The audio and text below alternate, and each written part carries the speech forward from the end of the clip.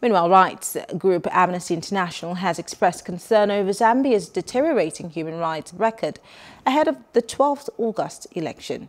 It said the past 5 years has seen an increasingly brutal crackdown on human rights characterized by brazen attacks on any form of dissent. The organization's director for East and South Africa, Dapros Mochena, said protests were being stopped with unlawful and lethal force amid intimidation against those who spoke about corruption allegations facing the regime.